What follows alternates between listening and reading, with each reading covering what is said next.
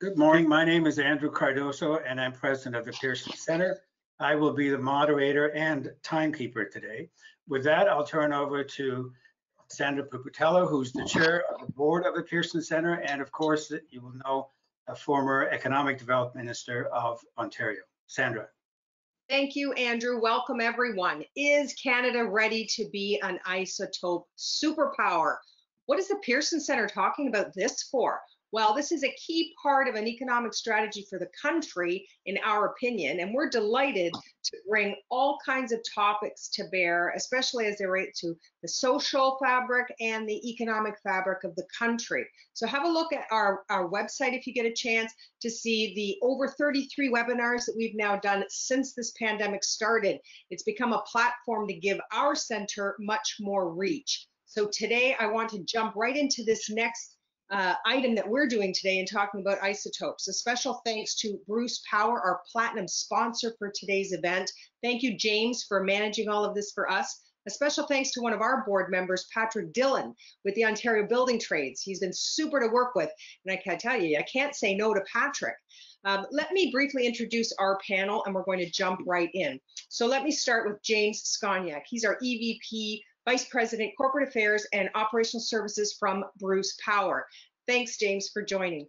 Kathryn Hayshi, she's with Triumph Innovations, President and CEO, and we're delighted that she's joining us on our panel today. Richard Wiens, Director of Strategic Supply and Marketing with Nordion. I can't wait for his commentary. Rebecca Wong, we're delighted to have her joining us from Toronto, who's with hospital, the Princess Margaret Hospital, as well as UHN, the staff radiologist oncologist. Welcome to Dr. Rebecca Wong. And may I turn it over, and he's going to come back again towards the end of the session, Paul Lefebvre, which we're delighted to have him joining us, our MP from Sudbury, doing a tremendous amount of work for the nuclear industry. So we're going to have him on the panel as well. With that, I want to turn it over to Mike Renchek, who's the president and CEO of Bruce Power. Welcome, Mike. Thanks, Sandra. I really appreciate being invited to today's session. You know, this is really an untold story in Canada, is that we are an isotope superpower, and we're only going to get larger and better at doing this. Let me give you an example. Right now, Bruce Power produces low specific activity cobalt-60, and we have for a number of years. But with our production, we're able to sterilize about 40% of the once-use medical devices worldwide with these isotopes. And we partner with a company, Nordion, and Richard's here today that'll be talking about that. But our ability to keep doing this, especially during the pandemic, during these times, has meant that people around the world are relying on Canada for isotopes to sterilize items like surgical gloves and swab. All told, our production this year of sterilization isotopes has been used to sterilize between 24 and 25 billion pairs of gloves or swabs. We've also moved recently in the last few years into the production of cancer treatments, and we're using isotopes for also sterilizing and protecting food supplies. You know, next year will be a hallmark year for us. We're installing a new production system on one of our reactors that'll enable us to expand our production of isotopes. We'll start to look at isotopes like lutetium-177, which is a leading candidate for prostate cancer treatments and other diagnostic treatments. And with the scale that we're able to master with coming off of our nuclear reactors here at Bruce Power, we'll be able to make isotopes at a scale that have been unprecedented previously. So that means affordable, reliable treatments for people around the world. I'm just happy to be here involved in this today. I think it's a fantastic panel. I think we're on the verge of really breaking out and becoming an economic powerhouse in the area of healthcare through radioisotope treatments. With that, it's my pleasure now to introduce the Parliamentary Secretary to the Minister of Natural Resources, Paul Lefebvre. Paul? Thank you so much, Mike. It's really a pleasure to be here. Je suis très heureux d'être avec vous. Donc, bonjour tout le monde. Hi, everyone. So I'm joining you today from my home in Sudbury on the traditional lands of the Atikameksheng Anishinaabe. The greater city of Sudbury also includes the traditional lands of the Wanapate First Nations, and I would say in Anishinaabemowin is Ani Bojo Kwekwe. So I want to begin by thanking the Pearson Center, not only for organizing this webinar, but for all the work that you do as a vital voice for very important issues, exploring the challenges and opportunities as we work our way to the other side of this pandemic. Today continues that discussion, focusing on isotopes as a key part of our economic recovery. So COVID-19 has reminded us of the importance of Canada's nuclear sector to public health, like cobalt-60, essential for sterilizing medical equipment and PPE, such as gloves and syringes. Today, a national isotope network stretches across the country with some 26 cyclotrons, nuclear laboratories, research facilities, and 3 world-class nuclear facilities with reactors producing medical isotopes. I had the pleasure of touring Chalk River just a few months ago and got a first-hand look on the incredible work and research they are doing. All of it positioning Canada as a global leader in isotope production, processing, and innovation. All of it built on Canada's 78-year legacy of nuclear excellence. Today, our country stands among a small elite group of Tier 1 nations that have the full spectrum of nuclear capabilities, with world-class nuclear laboratories and scientists, experienced nuclear operators, our own homegrown CANDU reactor technology, a strong independent regulator committed to safety and open to innovation, in a dynamic nuclear supply chain, supporting $26 billion in refurbishments. The Government of Canada, in partnership with our Crown Corporation, Atomic Energy of Canada Limited, has a long history of advancing research and developing medical isotopes. Our recent investment of over $10 million to help build a new nuclear medical hub, the Institute for Advanced Medical Isotopes, located in Triumph in beautiful British Columbia.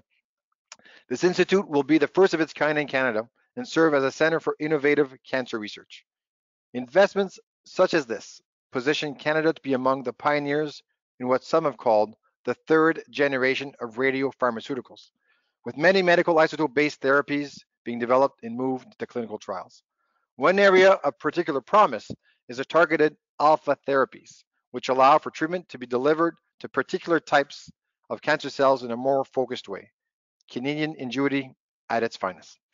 And our Canadian expertise at Triumph and Canadian Nuclear Laboratories are now demonstrating the viability of new processes for one of these targeted alpha therapies, actinium-225, used to treat malignant tumors. OPG, Laurentis Energy Partners, and BWXT are making important progress toward producing molybdenum-99. The medical isotopes supplied by Bruce Power are vital resources to the medical community. All of this bodes well for the future of isotopes in Canada, as vital contributors to public health and the environment, as a dynamic generator of highly skilled jobs, a driver of high-valued exports, and a key contributor to our post-COVID recovery. I am confident the world will continue to look to Canada for isotope products and applications, and I look forward to working with all of you as we build that future together. Merci, miigwech. Thank you so much. Great. Thank you, Paul. Thank you very much, Paul. Oh, sorry. Go ahead, Andrew. I maybe jumped in too quick there. I was turning to you, James. Go ahead, please.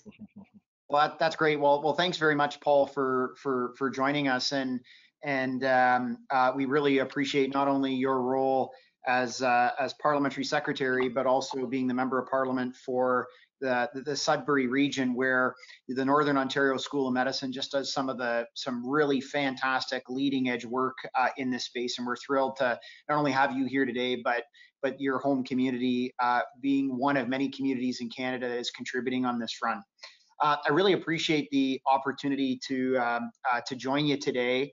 I know Andrew's going to introduce and facilitate a panel discussion, but before I do that, on behalf of the Canadian Nuclear Isotope Council, I appreciate the opportunity to give some introductory remarks and really set the stage for the panel discussion. First and foremost, I really want to thank Pat, Dylan, Sandra, and Andrew for making this happen.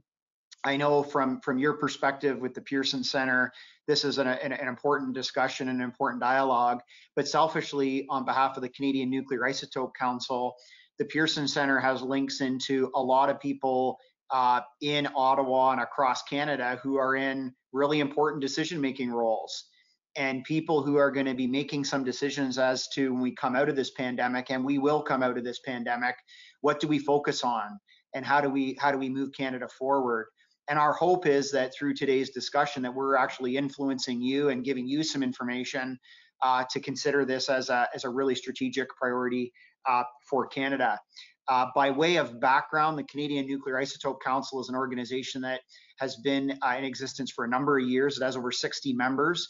It's not just about nuclear power. It's not just about accelerators. It's not just about researchers. It's about a coalition of these organizations all over Canada who have come together in a unified way to talk about why this is a strategic priority for the world that Canada can lead, and have come together and given what I would say is a really clear set of recommendations on how we can do that. Frankly, it's one of the few sectors I can see out there in Canada where you have such unity among all of the participants in the sector. You know, you're going to hear from Richard Wiens, who's going to talk about sterilization. You're going to talk about Kathryn, who leads an amazing facility in British Columbia and Triumph and an accelerator. Rebecca Wong, who's leading work in theranostics. And then obviously Mike and others have talked about the role of the nuclear sector. All of these are aligned. We are not in competition with each other. In fact, we're aligned with each other. And if we think about this in its most simple forms, a lot of people say, what the heck is an isotope? And the way I think about it is, maybe because I'm an electricity person at heart, is I think about isotopes. They are the fuel. They are the electricity that powers modern healthcare. They power modern diagnostic capabilities to diagnose cancer. They power modern treatments to fight against cancer, destroy cancer, detect cancer, and wipe it out. And I know Rebecca's going to talk about that. But it's also a tool in terms of what I would call clean healthcare. You know, 50 years ago, we lived in a world where people would go into the hospital and there was a greater chance that they would have a secondary infection from a treatment they have in the hospital. And, you know, I went to our local hospital here in Bruce County and said, hey, do you have any expired medical equipment I can use as a prop? So I'm not stealing something from the hospital. And, you know, here's a piece of medical equipment I'm holding up in my hand right now. If you ask any doctor, you ask any nurse, what's the most important thing in a piece of medical equipment? They'll tell you it's clean and it's sterile. And as Mike Renchek noted, and Richard Wiens is going to talk about, in hospitals all over the world, we have sterile medical equipment because of Canadian isotopes. So you don't need a big technical explanation on what an isotope is. An isotope is a source of energy that is used in modern healthcare to diagnose cancer, to treat cancer, and to sterilize medical equipment. And there's other applications, but those are the primary ones. The final thing I want to leave people with before we move over to the panel is the Canadian Isotope Council. We have produced a report. It was issued later in 2019. Obviously, the pandemic has taken a lot of our attention, but we really, in that report, and we'll talk about this in the panel, identified what are the practical things we need to do to be a leader. This is a market that right now is about $9.5 billion as of the start of this year. In terms of the overall radiopharmaceutical market, that is growing to $17 billion by 2023, and it will exponentially grow. Canada has attributes that nobody else has. And when we think about how we're going to build back better from COVID, we have to think about the things that we have that nobody else has, and isotopes is one.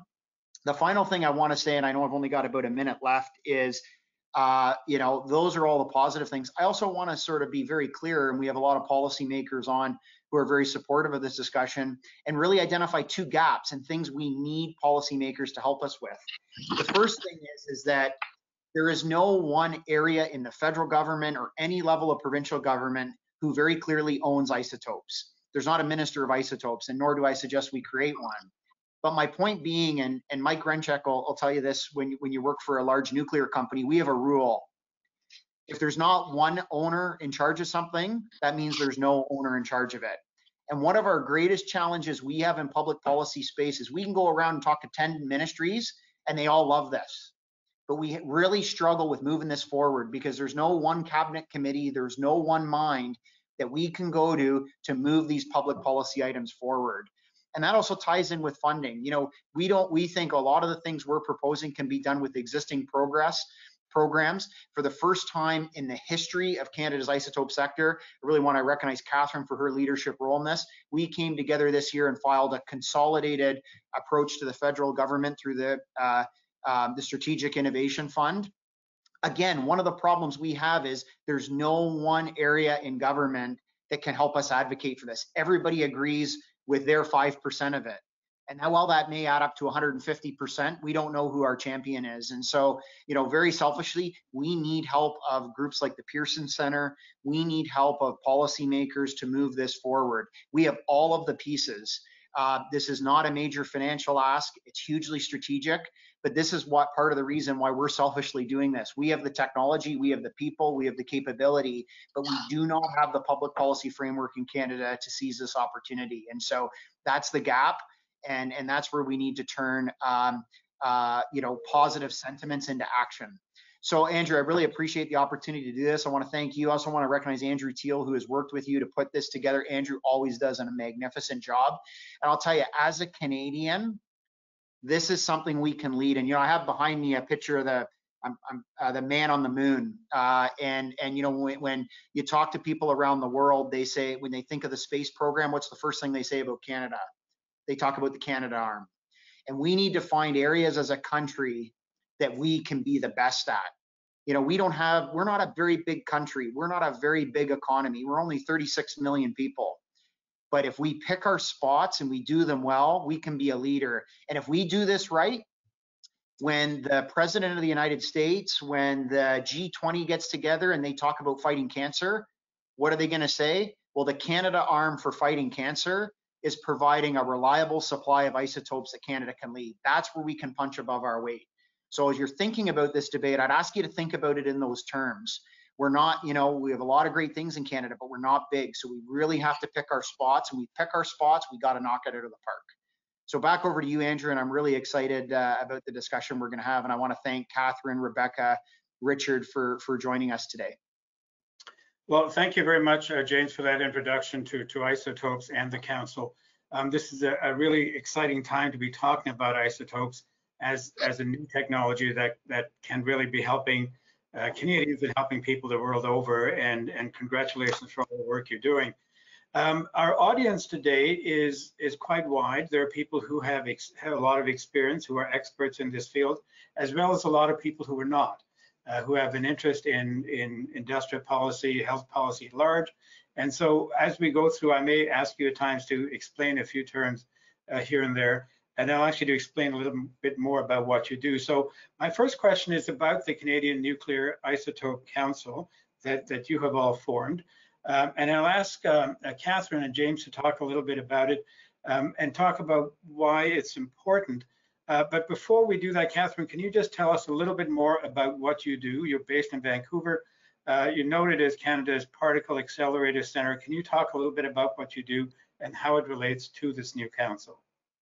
Sure. So TRIUMPH is Canada's Particle Accelerator Center. So we have been around for more than 50 years. The Prime Minister came to our 50-year anniversary last year and celebrated with us.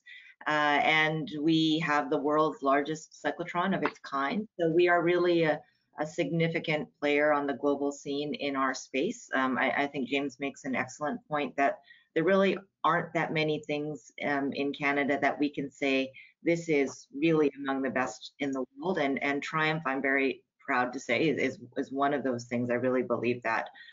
So we have about 500 scientists, technicians, students on staff. A lot of what TRIUMPH does is tackle things like they work on the Higgs boson project, they look for the missing dark matter in the universe, but we also use the cyclotron to make medical isotopes. And we've been doing that for over 40 years. We spent many of those years partnering with Nordion, and now we're partnering with BWXT to get those isotopes into the hands of clinicians and patients around the world. So we produced over 60 million doses of isotopes over the years in partnership with our private sector partners. And TRIUMPH Innovations is really the piece that tries to find industry opportunities and partnerships, commercialization. So we're there to be the business-facing side of TRIUMPH. This new era of radio diagnostics and radiotherapeutics is very exciting to us. And that's really one of the main drivers of, in order to push those technologies forward, in order to advance them in a timely way so that we can really be leaders, we have to work together, and we have to find a way to collaborate. We have to find a way to share our resources, and the CNIC and now this new ecosystem funding project that we have been working on for several months now is part of that story. So I really want to thank James.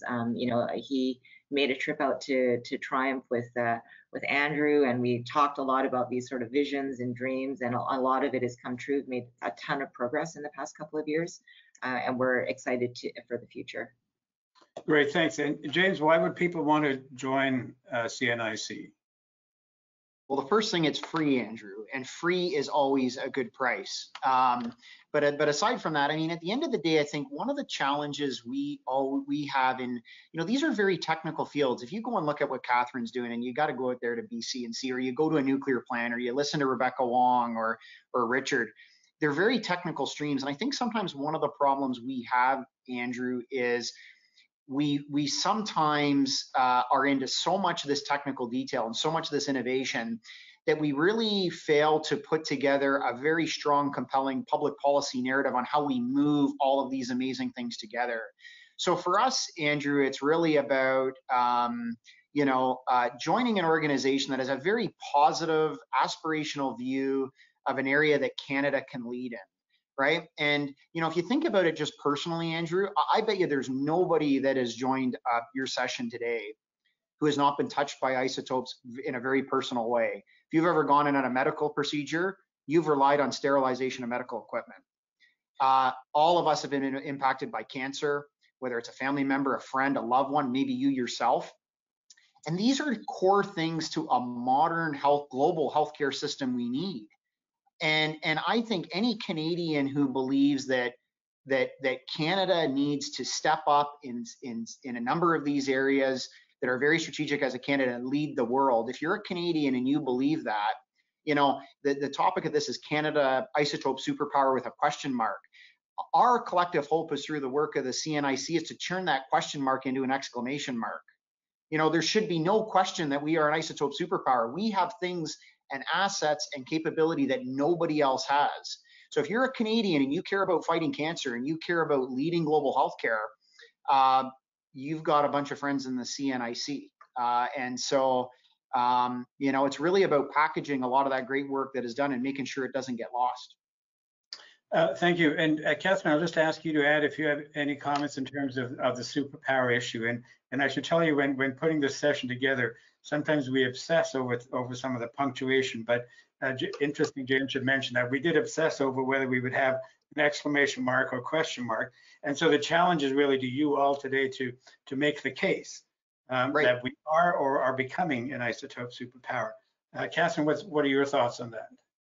I think that we have, and this is really the federal government that has put over the years significant investments into building reactors, into building cyclotrons. So we have this infrastructure, and we have a society and a culture where we can use those to collaborate and to mobilize those technologies and the intellectual property behind them. I mean, one of the big advantages that every time I talk to somebody from the United States tells me rather jealously is that because our infrastructure operates outside of a military structure like the Department of Energy, we have an enormous advantage in that we can be more nimble, we can be more flexible, we can be more collaborative, and we can work together to advance things more quickly. I mean, there are literally billions of dollars being put to work in the United States, but we often make progress faster than they do because we have a more nimble, collaborative way of working in Canada. And I do agree that if we act quickly and if we act together, we can get ahead of the world in things like actinium and lutetium and gallium production. These are isotopes of the future that we are seeing incredibly promising results in. And if we get our act together now, we can be a global leader. And I'm a Canadian, and I had a discussion with my husband last night, and I said, where do you think Canada is a global superpower? And like, honestly, and he's like, hockey? And I mean, I think that there's, something is true about that. I mean, we are a small nation, we have to pick areas where we can punch above our weight. And, you know, I thought again of the Olympics scenario where we said, well, we're going to own the podium. So that means we have to try to focus our resources and actually support the people that we think are gold medal hopefuls or medalist hopefuls. And I feel like radioisotopes is an area like that for Canada. If we focus and actively accelerate and support this area, we can lead. We're not there yet, but we have the potential. We have already the investments in reactors and cyclotron infrastructure. It's just a matter of leveraging those and working together. Okay, thanks. I'd like to carry on this discussion, but I do want to get some more questions in, if you don't mind. I want to talk about isotopes in healthcare and have a bit more of a detailed discussion. So to Dr. Rebecca Wong and Richard Wiens, Dr. Wong, you're an epidemiologist, you're leading specialist in the field of cancer care, and you're a radiation oncologist. Tell us a little bit about how isotopes are used in healthcare, either in general or in any relation to COVID. So I'm an oncologist and I treat cancers. Most of the time I use radiation with external beam. However, the use of radioisotopes for treating cancers is a field that I've been working on for the last 5 or 6 years, and I'll tell you a bit more about it. And this is a field that I would refer to as molecular oncology or theranostics, and is the use of open source radioisotopes in the diagnosis and treatment of cancer. And this is a field that is going to really explode in the next 5 or 10 years. It's estimated that by 2025, the market in nuclear medicine will be about $12 billion in the US, and most of it is because of this growth in theranostics. What it is that as you may have heard and be familiar with, in cancer, a breast cancer in this patient is not the same as the other patient. Within one category of cancer, there are many different subtypes. And we are beginning to learn that based on the molecular characteristics of these cancer cells, they behave differently and we can treat them differently. And that's what molecular oncology does. It allows, we identify these cellular markers, and using radioisotopes, we're able to detect them, and we're able to detect the variability in the patient. With that information, we are able to direct our radiotherapy, chemotherapy, but more importantly, designing theranostics using the radioisotope, a different type of radioisotope, not only to see, but to actually attack the cancer cells. So it's a keyhole and key phenomenon. We inject the radiopharmaceutical, the drug can find these cancer cells themselves, and the rest is not needed, it's excreted, and is a really exciting modality that we expect to become a standard modality complementing the existing tools of surgery, radiation, and chemotherapy that we use daily, every day. Just a little bit as to how my involvement is really bringing lutetium-177 dotatate therapy into Ontario for treatment neuroendocrine patients. It did not exist 5 years ago, and now it's becoming evolving to become standard practice. So that's one aspect of it. But of course, it's not only used in treating cancer, it is also used in diagnosis. So bone scans, scans to look for clots, to look at lung function, those are routine tests that we use. But more excitingly, there is investigations, promising research going into diagnosing Alzheimer's disease, diagnosing Parkinson's disease, and identifying better treatments for them. So lots of opportunities. Yeah, quite amazing, Dr. Wong. Thank you. Richard Wiens, your comments too, and I wonder if you could also, your company, Nordion, is a leading global provider of cobalt-60. Can you just tell us how cobalt-60 is produced and what it's used for? Sure. I get the first comment I'll make back to your original question, or the premise of the webinar about whether Canada is an isotope superpower, is I would argue that, not to take the foot off the gas of owning the podium, but that it already is, because I characterize the whole industry as kind of small but global, if that makes any sense. And you know, so we travel in pretty broad geographic circles, and every experience I've had, including those in countries that have very well developed nuclear infrastructures and expertise in things like isotopes, it's unbelievable the reaction that you get when they find out you're from Canada. Their eyes light up, because we have such a reputation as kind of owning this space, from an R&D standpoint, and from a delivery standpoint, and from a clinician standpoint, and all of these things, right? So that's been my experience in terms of where Canada, how the rest of the world sees Canada. But now I'll answer your actual question. So Nordion produces cobalt-60 for fundamentally two things, and we've talked a little bit about both of them. One of them is for sterilization of single-use medical devices. So James talked about syringes and gloves, and their catheters and orthopedic implants. And again, back to this idea that 40% of all single-use medical devices around the world are sterilized with gamma, with cobalt-60, and about 50% of that cobalt-60 comes from the province of Ontario. So Ontario and Canada is a huge contributor to global healthcare. You can walk into a clinical setting just about anywhere, well, literally anywhere in the world, and look around, and 1 out of 2 of those single-use medical devices will have been sterilized with cobalt-60, and it is so it's really prevalent. It's been used for more than 50 years for this application.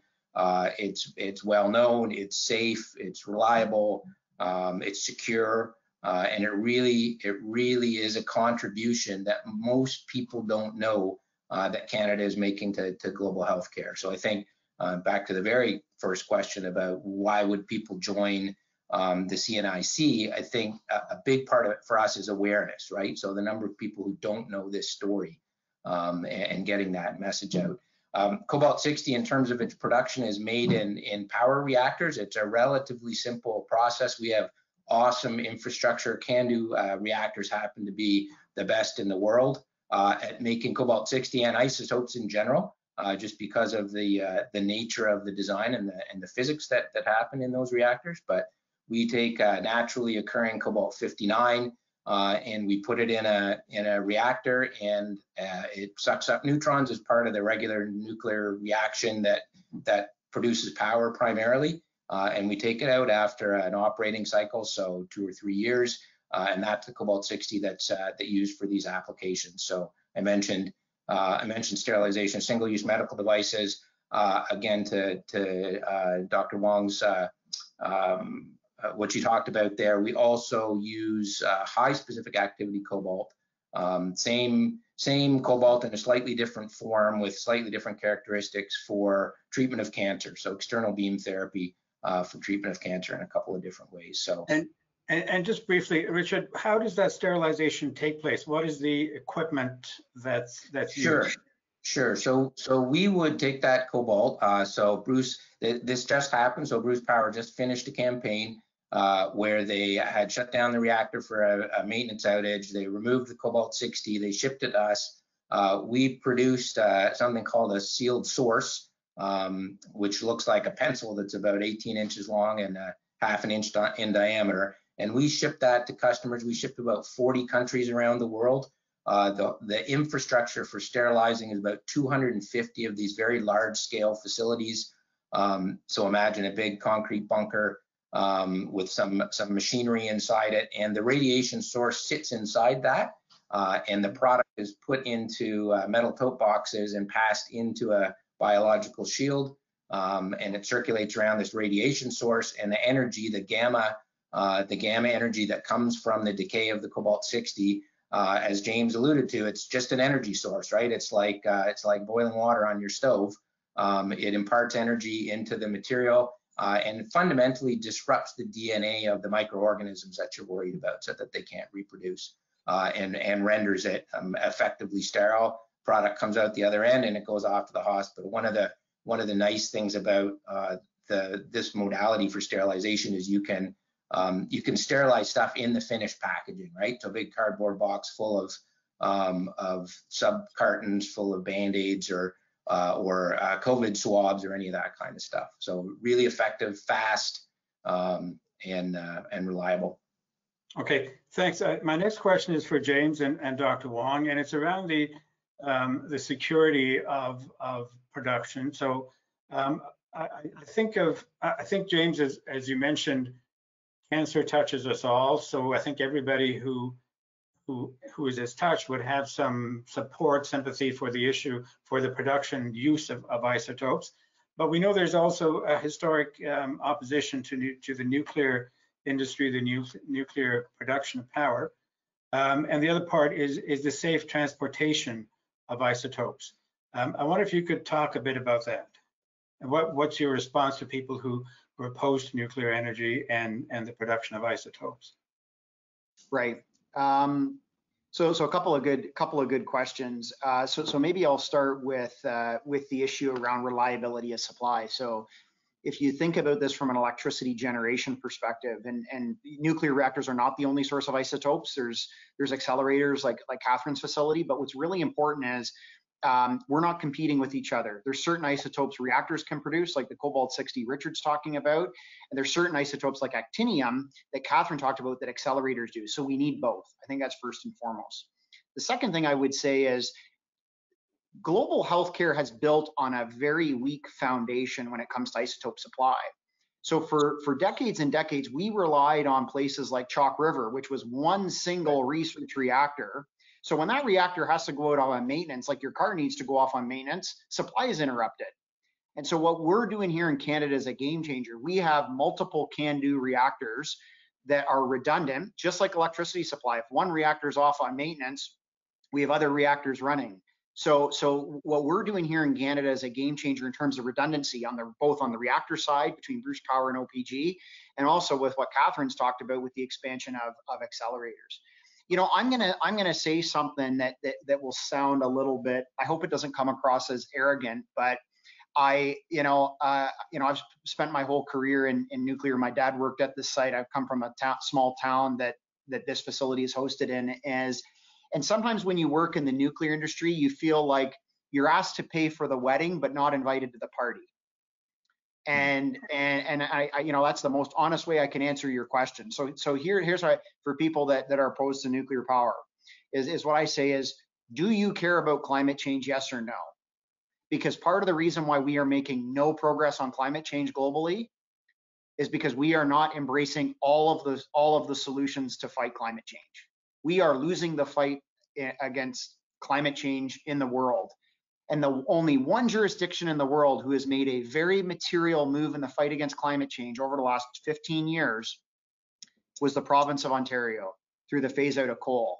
70% of the electricity needed to phase out coal in Ontario came from nuclear. So if people believe climate change is an existential threat, why would you not use the most powerful energy source known to man that does not emit greenhouse gas emissions to fight it? Are there challenges with nuclear power? Of course there are, but we've proven we can manage those. But we need to get out of fiction and move into fact.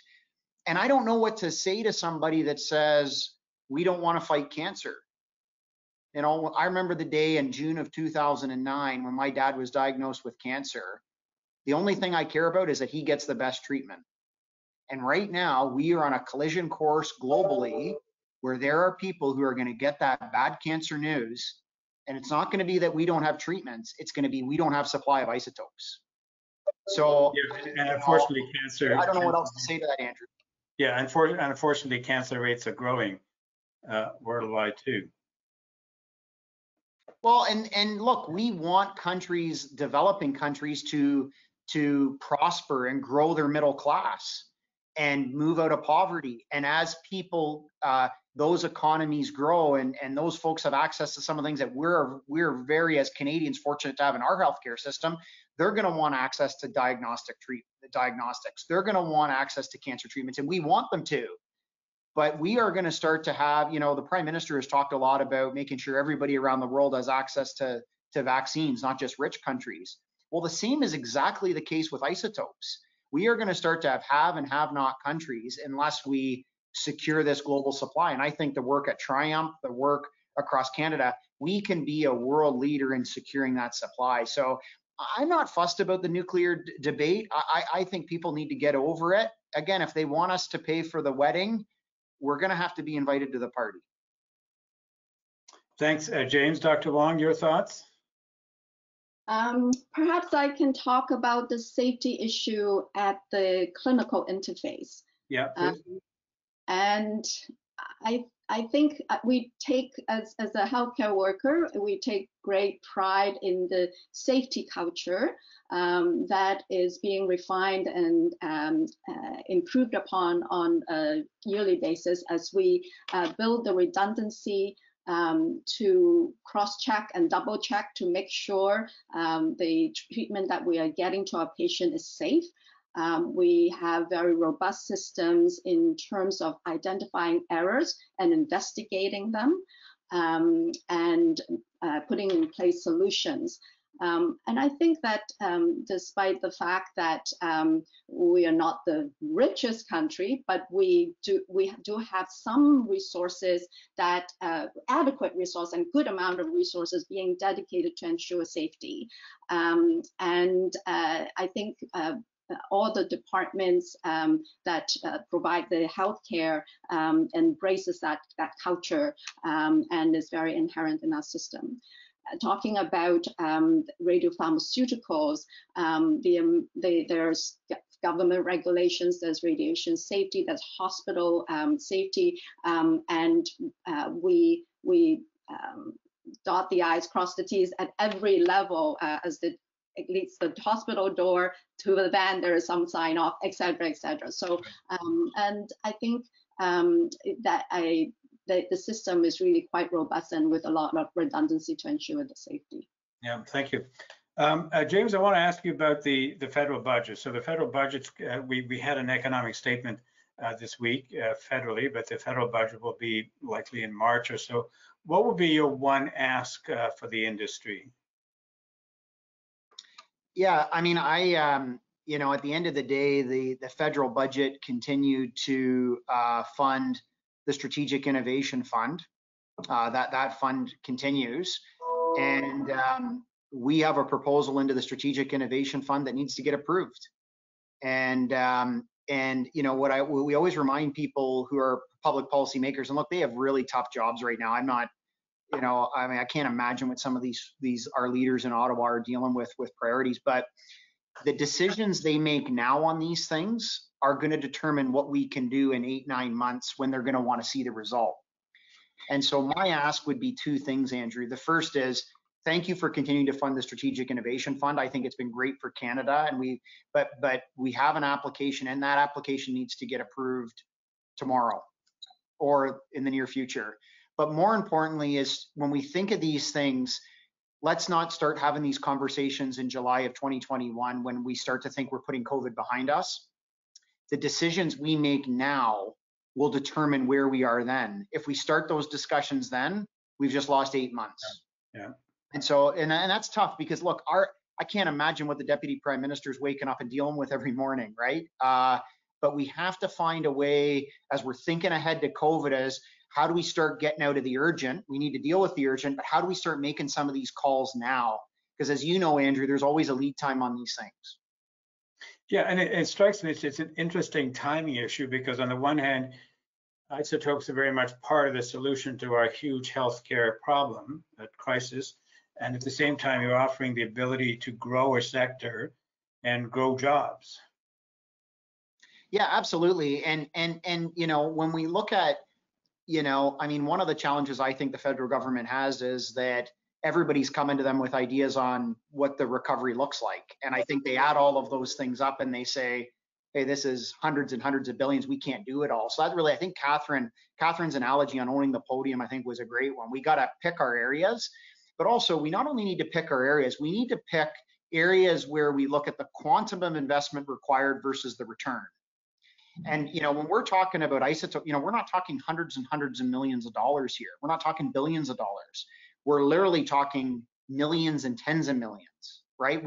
So I think that's another thing is, you know, sometimes one of the things, I hate to say this, when we go and talk to people in government, I think we would have a better time if we were going and asking for $1 billion. Because sometimes when you go as an industry and say, hey, we're looking for a $45 million targeted investment, people think, well, that can't be that big of a deal for Canada, $40 million. Geez, people don't get out of bed for $40 million in the Ministry of Finance right now. So that's a bit of a challenge for us as well, Andrew. And frankly, you know, all cards on the table. That's why we really appreciate the Pearson Center doing this, because I think the profile of this will really help with that dialogue. Well, thank you. Let me just the clock is running fast because all of you have so much interesting stuff to say. Let me come to a closing question that I'll pose to all of you. Talk to us about where you see the sector over the next 5 to 10 years. Where's the growth? And you've laid out a lot of the issues, but if you can encapsulate again where you see the growth and what is the excitement that we should be feeling about this industry. And I'll start with Kathryn Hayshi, please. So certainly at Triumph, we are very interested in a medical isotope called actinium-225, and it's one that we've seen show remarkable efficacy in fighting late-stage metastasized cancer. So patients that have failed chemotherapy, failed conventional radiotherapy, and would have, you know, typically 3 to 6 months left to live, and the cancer spread from their prostate to their rib cage to their shoulders to, you know, all of their major organs. We're seeing some of those patients reach a remission state with actinium-225 treatment, which is remarkable. But I think, you know, as we were talking about before in terms of supply chain, one of the main problems with that therapy is that there's only enough actinium for a few thousand patients in the whole world right now. And so we are trying to scale up to provide tens of thousands of doses of that for Canadians and for the world. And you know, it's very topical. The talk we're hearing about vaccines is like, well, who gets a vaccine first? You know, who gets prioritized? We literally have, even today, before we have actually done the scale up project, we get people phoning every month from all around the world saying, we hear you have actinium, you know, we want some, we'll pay you up front, name your price. And so, I mean, I think that this is, you know, when venture capital fund investors from the United States are calling you up and asking you about when you're going to have actinium available, I mean, this is an area with incredibly high potential, both economically, also to benefit the health of Canadians, and you know, and of course, we're a national lab. We do feel that Canadians are our priority and Canadian partners are our priority. So we're kind of poised to go, but we definitely need support. You know, one of the things that James didn't mention about the Strategic Innovation Fund was our original ask was 70 million for the fund, and then they told us that we could apply for 30. So, which is great. We are definitely going to push forward with that, but now I got to go find the rest of the money somewhere. So, you know, sort of like on the podium, like we're all working like 3 part-time jobs to scrape up enough money to do our projects. So having more concentrated, focused, active support would be a game changer for us. But I just believe that there is so much promise in this area for us and for Canada. Yeah, there's talk of 3 part-time jobs. I mean, really, you folks are visionaries, aren't you? I mean, it's fun. It's really fun to watch this. Oh, it's incredibly exciting. The scientists that we and the engineers that we work with at Triumph are remarkable.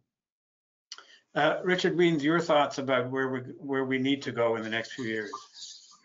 Sure. Well, you know, the first thing I would say is we've got a back to the point I made earlier. We've got a leadership position, a strong leadership position, particularly when it comes to the supply of cobalt-60 to the world, and we need to maintain that. And that means we need to, in order for the modality to be viable in the long term, we need to make more cobalt.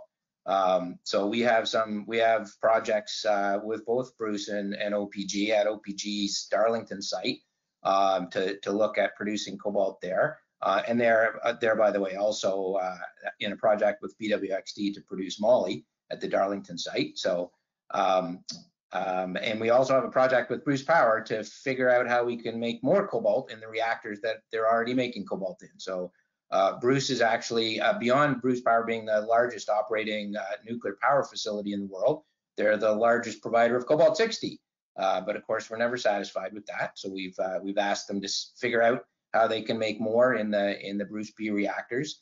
And that's really what the focus is going to be on, is leveraging that existing infrastructure that we've made these big investments in and continue to make big investments in, so that we have a supply of isotopes, because that's what the industry worries about, right? Is there going to be enough of this stuff in 10 years and 20 years and 30 years? And we can say with confidence that with partners like Bruce that will be the case. The second thing I'll point to in the other application area is sort of the evolution of stereotactic radiosurgery, which is a broad set of applications for high specific activity cobalt. The gamma knife is something people may have heard about. That's a trade name associated with particular SRS. There's also some emerging technology that uses the same kind of principle that the gamma knife uses to treat brain cancer for early stage breast cancer. It's called the gamma pod. And that's kind of an up and coming technology. There are other variants of the gamma knife that are being produced by other folks.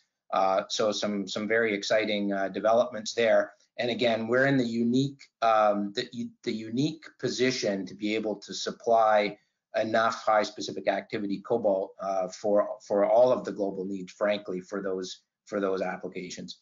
Yeah, and Richard, which are the other countries that are competitors with us in the field of isotopes? Well, so there's really 5 countries from a cobalt perspective that produce cobalt, right? There's Canada is the leader, Russia, Argentina, China, and India.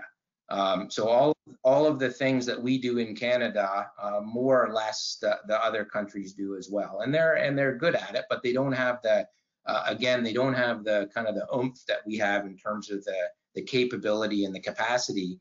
And the other thing I would just point out quickly is that producing an isotope is one thing, right? Not that it's easy, but producing an isotope is one thing. Getting it to the end user or the patient or whoever actually needs to use it is an entirely different thing. And it's a set of skills that people kind of forget about sometimes. And we have it in spades in Canada because we've been doing it for so long. So to figure out how to get an isotope that's got a 66-hour half-life, so in less than 3 days, it's going to be kind of worth half as much as it is now. How you get that around the globe to a patient, that's a non-trivial exercise, okay. But it's something that we're experts at. Okay, sorry to move along, but thanks for that answer and also a better understanding of the global nature of this industry. Dr. Rebecca Wong and then James Scongack on the question of the next 5 to 10 years. So I think come back to the issue of molecular oncology that I think will really grow in the next 5 to 10 years. And it's not just the ones that we recognize right now, such as lutetium, actinium, and treatment of prostate cancer, and et cetera. I think it opens a lot of doors for treating other types of cancers. And we're imagining that theranostic centers centers of excellence will be formed across the country that will take identifying these markers, designing novel radiopharmaceuticals, and then testing it in a clinical setting and bringing it to patients. We envisage that actually most of the interventions right now with molecular oncology is for patients with metastatic disease.